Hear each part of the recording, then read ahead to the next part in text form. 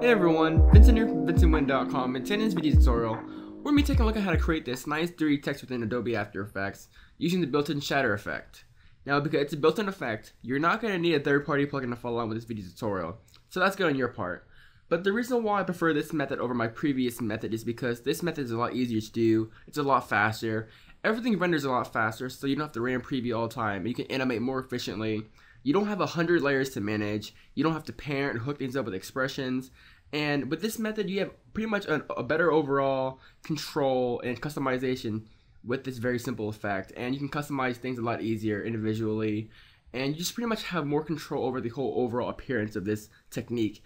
And I take no credit for this technique at all because this technique is pretty well known, it's pretty old actually, but the reason why I'm doing this video tutorial is because I want to expand you guys on the knowledge of the shatter effect, because most tutorials out there on the shatter effect, they pretty much stop after you create 3D text. So the tutorial pretty much ends where you have some pretty crappy looking text that looks like word art from Microsoft Word. And this is a motion graphics industry, and this is a motion graphics tutorial, and we want things to look good. So I'm going to teach you guys the basics of lighting things up, texturing things, and exploring texture a little bit more into more detail. So let's dive right in. You can see that we have our 3D text right here. It looks pretty nice. We have some lights set up right here, as you can see. We have our extrusion, our texture somewhat, and you can see a slight little bevel, on the outside. So let's dive right in and take a look at this. I'm gonna go ahead and rotate around this. I'm gonna select my camera orbit tool and just orbit around this thing a little bit. And as you can see, it is actually real 3D, so no faking right here. It's actually extruded, and it will work with all the cameras and lights and reacts to everything just fine. So real 3D text, keep it in mind. And let's begin with this video tutorial. So let's go ahead and create a new composition, Control N or Command N on the Mac, which brings out our composition settings right here. And we're going to name this composition 3D text. Keep it simple. Whatever settings work for you. And let's create a new text layer. So let's create a new layer, new text, and pretty much type in the text that you want to extrude. I'm going to type in my name, Vincent. That's looking good. So now we've got to create our shatter effect. So let's create a new layer for this effect. So let's hit Control Command Y, and let's name this solid shatter effect. And make sure you change the color to something that you can see. By default, I think it should be black. We don't want black, we want something that you can actually see. So pick whatever color you want. I'll select the gray color. So now we have a blank gray solid layer. And what you want to do is you want to drag in the shatter effect in here. So let's go ahead and go to the effects and presets and drag in the shatter effect. So search in shatter under simulation and pretty much drag that into the shatter effect layer right here. We can go ahead and turn off our text. We don't need to see our text. So pretty much this is the core structure of shatter, and pretty much what it is just a simulation of a shattering effect going on right here. And by default you see that bricks are shattering, and that's because under the shatter effect under shape, you can see that our shape is pattern is set to bricks by default. We want to select our pattern to be a custom pattern, and we want our pattern to be actually our text that we want to extrude. So already you can see kind of an extrusion going on right here, and you see this kind of annoying, obnoxious little blue circle sphere. And pretty much what this is the actual force applying to the text. As you can see, if we scrub through the timeline, our text shatters, and that's because a force is applying to our text. So if we go to the camera position right here, and if I rotate on the Y rotation, you can see that our text is pretty much in the core center of our force, and we don't want that. We want our force to be away from our text, so our text is not shatter. So if we go under force 1 right here and increase the depth, you can slowly see that our force is moving back, and our force is not touching our text, and our text is not shattering, and that's what we want. So I'm going to reset our camera back to 0 degrees on the Y rotation, and now we can go back up here and change the view from wireframe plus force to rendered. So we want to see our overall thing. And so let's dive right in. First of all, we have our shape, we have our pattern set to custom, and our custom shatter map to our text, which is perfectly fine. As you can see, our text looks kind of plain, looks kind of flat, it doesn't look 3D at all. And that's because our extrusion depth is kind of low, so you'll want to extrude our text a little bit more. And as you pump up this value, you can start to see kind of our depth going on right here on our text. If we rotate this on the Y rotation again, you can start to see that it's actually a 3D text, but it doesn't look so good right now because we're going to change that up a little bit later on. But we can come back to the extrusion depth later on once we set up our materials and all that stuff. I'm going to go ahead and close the shape because we're done with that. And we're also done with the force. We can ignore the gradient in physics because those don't really apply to us right now. We changed the force down away, so physics doesn't apply to us. So what I want to focus on the most is the textures tab right here. And this tab is actually pretty commonly mislooked at. People don't really use it that much, and they just move on with the shatter effect. But this is actually a pretty important tab if you want to customize your extruded material or your extruded text or shape to make it look actually pretty pleasing to the eye. And so let's go ahead and explore this little tab right here. As you can see, we have our color option right here. We can select the color for our extruded text. We have three options here. We have the front mode, the side mode, and back mode, which we can individually change and texturize by side, back, and front. And we have an option to change our front layer to a certain color, which I'm not a big fan of because it looks kind of plain if we just set the whole front to one color and set the whole back to one color and set the whole side to one color. We want to have some variation to this. So the first thing I'm going to do is create a front texture. I'm going to create a texture for the front face of our text. So let's go ahead and create a ramp. So let's go ahead and create a new layer, Control or Command Y, and create a new solid. We're going to name this front texture, so we know that it's the front texture. And so I'm going to drag in a nice ramp. Search in ramp under generate, drag that in, and we have a nice ramp.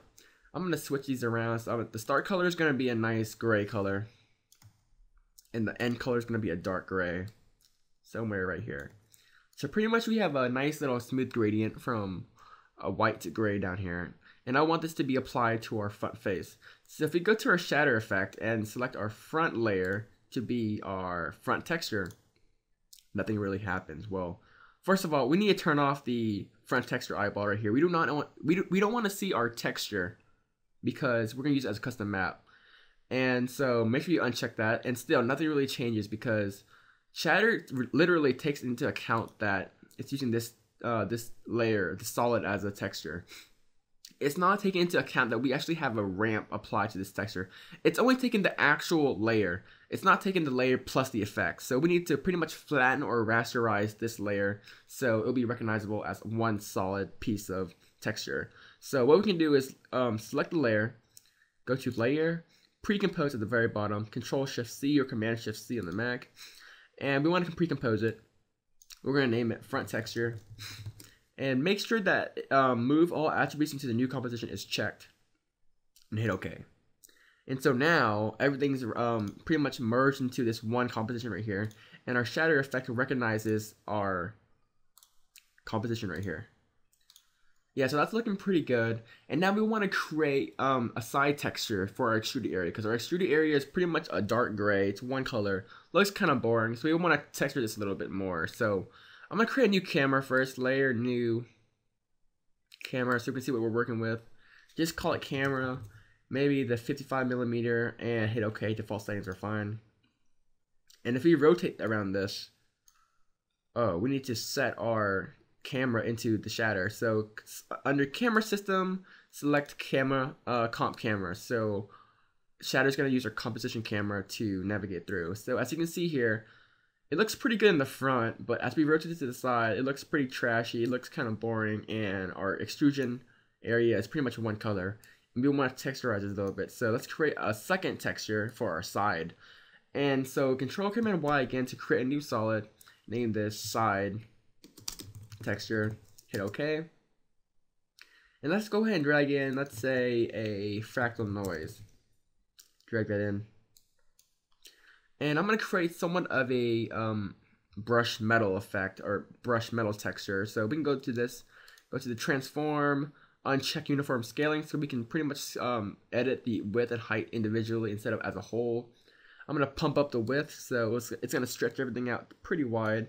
And I'm going to decrease the height so we get this kind of a brush metal effect or texture. And we're going to color correct this. We want it to be kind of darker, so we're going to drag in the curves. Color correction curves, drag that in, and we're going to darken it a little bit, maybe drag it 3/4 of the way up, add some contrast boost, something like that, something very basic, so we get, you know, a nicer brushed metal texture. Again, we're going to pre-compose it, layer pre-composed, and name this side texture. and make sure it's move all attributes into the new composition and hit OK. We're going to turn it off. We don't need to see it once again. We're going to go into the shatter and select our new texture. So under side mode, we're going to hit side texture. We get a variation in our extruded texture right here. Doesn't look too well, but it looks better than before. What we can do now is maybe set up some lighting around here. So we can go into layer, new, light, and we can change this to a point light, intensity at 100, hit OK. And nothing really changes because we need to set the lights and shatter again. So go back to the shatter effect. Under lighting, we need to tell Shatter that we want to use our composition lights. So change it from distant source to first comp light. And pretty much this is more of an experimenting thing. You want to pretty much hit P on the light one and pretty much mess around with the position of the light so we can get a pretty interesting look. So pretty much play around with your lighting until you see something pretty interesting.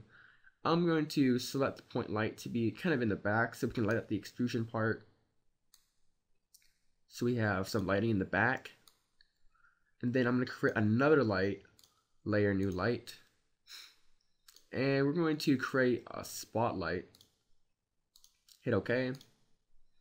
And this is going to be the filler light, which pretty much lights everything else that's not lit yet.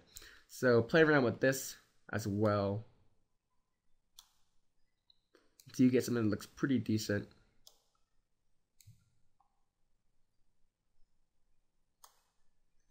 Maybe something like this, looking pretty good. I believe it's Control-Shift-H to hide the light mask or light controls, or Command-Shift-H from the Mac temporarily, so we can see what we're working with right here. And let's apply a nice bevel to this. So search in bevel under the effects and presets, and drag in the bevel alpha into the shatter layer. So apply it to the shatter effect layer, and we kind of get a nice little bevel effect right here going on. I'm not sure if you can see in the video tutorial, but you can see a nice little bevel going on here. You may want to mess around with the light angle so you get something that looks pretty decent that matches your scene. Maybe something like that. And in the original demonstration, this is pretty much what I did, except I made it a little bit larger and I applied particular shine and optical flares in the background just to give you a reference of 3D environment. But this is pretty much how you create 3D text, and I taught you guys how to texture a little bit and maybe so you guys get a little bit more creative with this. Taught you how to light things up and pretty much add a bevel to it. So a pretty simple tutorial on 3D text, but I think it's a lot better than the other Shatter tutorials on the web. And this is pretty much the gist of how to create 3D text within After Effects, a lot easier. And as you can see, as I rotate around and animate and move this around, you can see that it renders really fast compared to the old method that I did before. Renders pretty fast. You can animate this really easily without any RAM issues or previewing issues.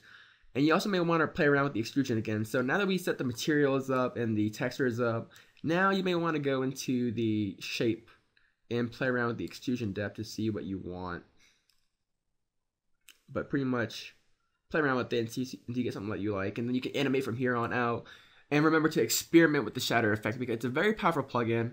And it's a really great plugin to use, and you want to experiment with it and play around with it to get some pretty cool effect. Maybe you want it to shatter, maybe you want 3D text to shatter, I don't know, it's up to you. But pretty much experiment with this effect, it's a really cool effect. Thanks for watching, guys. Don't forget to check out my website at vincentwin.com, where I post a whole bunch of cool video tutorials, articles across the web from other places, like create advanced lighting using particular in After Effects. I post a whole bunch of freebies like free stock footage, free sound effects from across the web. I also updated the products page on my website so you can easily navigate through a little bit easier. It looks a little bit nicer. New image for cinema impact, and also a new simple plugin or a new product that I made called Luminlight, which is pretty much a Trapco Shine alternative, a free Trapco Shine alternative that pretty much gives you the ability to illuminate and create shine or light rays. It's a stripped down version of Shine, but it works, and it's a free alternative, so check it out. And don't forget to check out the Facebook page at vincentwin.com, at facebook.com/thevincentwin, where I answer a whole bunch of questions, post updates, tell you guys what I'm doing, any future plans or anything like that. So check it out, facebook.com/thevincentwin and vincentwin.com. Check it out, free cool stuff going on here. Don't forget to subscribe to my channel at youtube.com/xvsproductions. Comment, rate, subscribe. Leave your feedback, comments below. Thanks for all the support, guys. Thanks for all your help, your support, and your viewing. And hopefully I'll see you next time. So I'll see you next time.